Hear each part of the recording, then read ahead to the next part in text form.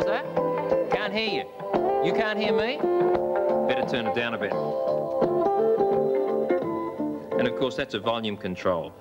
All our radios, cassette players and television sets have volume controls. We tend to take them for granted.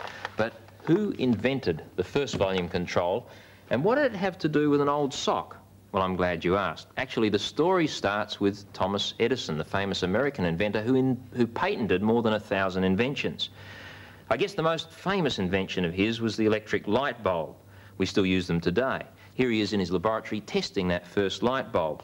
But it wasn't his favourite invention. Edison said, my favourite invention, without a doubt, would have to be the phonograph. What's a phonograph? Well, it's a machine for recording and playing back sound.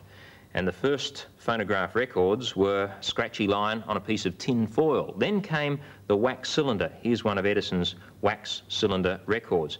Encoded in that wavy line that goes around there is a piece of music, and when that turns underneath a needle is reproduced. Then came the disc, the flat disc record. Here's one of Edison's flat disc records. This one has Rose Marie, sung by the tenor Walter Scanlon. Should we listen to it?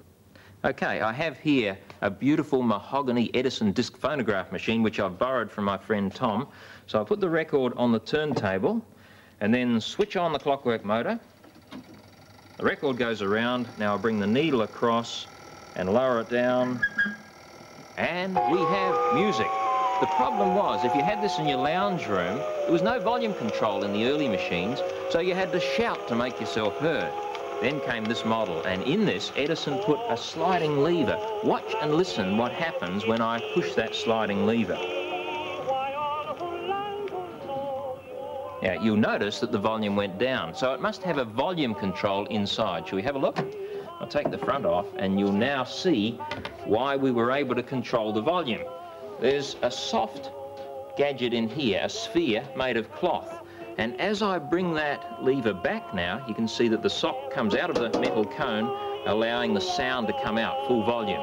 When I push it back into the cone, it partially blocks off the sound wave. So we have there a volume control. Now the problem was, those pieces of cloth wore out. What do you think people did in the early days? That's right, they scrounged around the house until they found an old sock. I never have any trouble with that because my washing machine seems to chew up socks one at a time.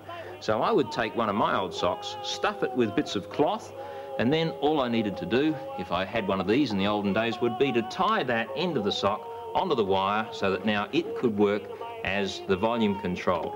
And of course, that's probably where the saying came, if you want somebody to keep quiet, tell them to put a sock in it.